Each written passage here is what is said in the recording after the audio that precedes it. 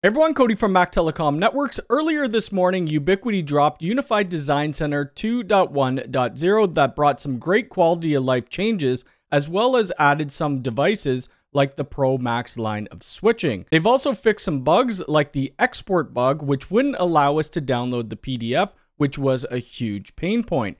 So let's jump right into what's new. Now, some of you may have already seen this floor plan before. This is a shared workspace that I'm currently working on, and we are filming. We're not going to be filming the actual cable pulls, but we'll be filming the terminations in the rack and installing devices, as well as testing our Wi-Fi design with Echo Sidekick 2. That will be in a different video, so watch out for that. But the first change here is the way that we could edit walls. I already have all my walls drawn in, but if we click on a wall right now, we could edit it. And if we scroll in, we could change this wall to whatever we like. This might have been a feature before, but it's new to me. So if we want this now to be concrete, we could change that. At the beginning of this project, all of these walls were supposed to be drywall, but you could see it's now smart frosted glass. And the doors, those are just going to be standard doors. But right here across the whole way, I have it showing that it's just drywall. So if we click on the wall, we could actually make pivot points. So I'm going to click on the wall here, and then I'm going to add a point.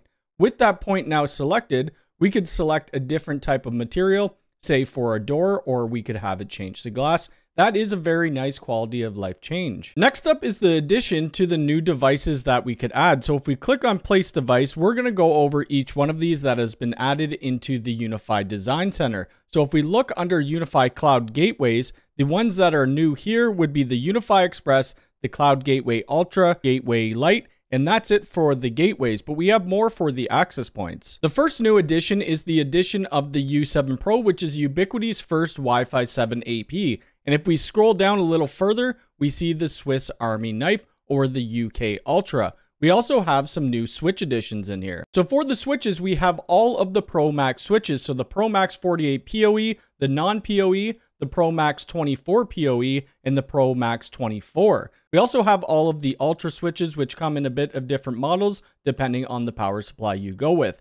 The other thing that is new is our Unifi Access. So if we look under Unifi Access, we now have the intercom viewer, and we have the intercom, which is great. And we have the Enterprise Access Hub. Now for cameras, we have AI Pro White, we have the new G5 Dome Ultra, we have the G5 Turret, and then we have the AI Theta Pro. I'm not using any of those cameras at this job currently. We're going to be using some G5 domes as well as an AI 360. Now, two other products that they added that I don't use is the Unifi Cable Internet as well as the EV Station Pro. So if you use that, you'll be able to find it in the device tab. Now what I'm going to do, I'm going to place a couple U6 Enterprise access points to show you the change in the Wi-Fi. So if we go back to our devices and we click on Wi-Fi, we'll scroll down and we can see the U6 Enterprise, and we're going to place it on the screen. Right away, you could tell that the radiation pattern for these has changed and the coloring has changed for it. So I'm just going to place a couple around. Now down at the bottom of the floor map, we could see where it says Wi-Fi coverage. And when we move our mouse, it's going to change the signal where the mouse is as if we were standing there. So you could see right now it's in the yellow, it's in good signal. But if I move it over to the green, it's showing that we're at about minus 65 dBm, which is good. So that's a nice touch that they added to the Design Center. Another thing within Design Center that I really like is the ability to design your rack. So if we go to place devices, we could go down and go to accessories, and this is going to show us a couple different racks. There's a 24U, there's a 48U, and then there seems to be a Unifi rack 24U with a PDU. We are using a 48U for this one, and we're going to put it in the telephone room, which is now the network room. Clicking on the rack, we could hit the settings wheel, and this is going to show us our rack, and we could add new devices to it. So if I go ahead and I click on this top one, it shows the UDM Pro, but we're going to delete that, and we're going to add in the UDM SE. We also don't have an RPS at this time, but we might eventually get one. This PDU, I'm going to move more towards the middle of the rack just because the power cables that come with the Ubiquiti devices aren't super long. But then we're going to click on Expand Your Core Unifi Technology. It has a couple different things here. So we have internet solutions, redundant power systems, we have network video recorders, we have additional switching capacity, and additional gateway redundancy. So we'll start off with the redundancy for our gateways. We are going to have two UDM SEs in this rack for high availability, and hopefully the shadow mode becomes automated eventually. So I'm going to go ahead and we're going to add 2 of the UDMSEs. They place the UDMSEs right at the top of the rack, and I'm probably going to leave it like that. But now let's do our switching capacity. So we'll expand the core Unifi technologies again, and we'll go to switching. For this build out, we're going to be using 5 of the Pro Max 48 PoEs. So we'll add 5, and they're just going to stack underneath the UDMSE. But we need to have patch panels in here, and they do allow us to grab patch panels. So we'll go back to expand the Unifi technologies, and the patch panels could be found under the switching capacity and then show more, and it's right at the bottom. So since we have 5 48 port switches, we need to have 10 24 port patch panels. So we're going to add that in.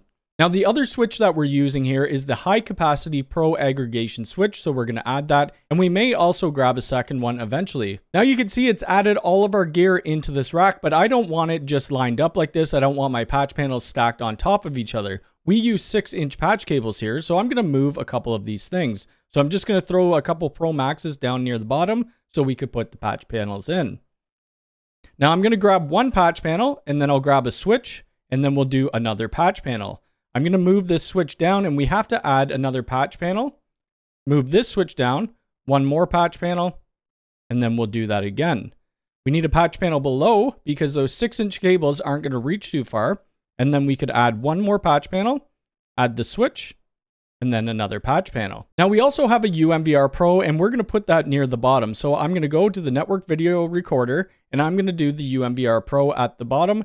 Also, people have been asking, I did post on Facebook and on Twitter about this, how I'm going to do the cable management between the switches. Well, on the side of the rack that's already existing, we have vertical cable managers, so we'll be running the DAC cables through that. Now, another new change is the ability to name our devices. So if I click on this access point, we see this pencil icon, which says rename. So I'm going to name this AP1. Once we press save, that's going to name it. The naming won't show up right away. We need to go to the right corner, click on display options, and then we need to put it on high and also put the names on.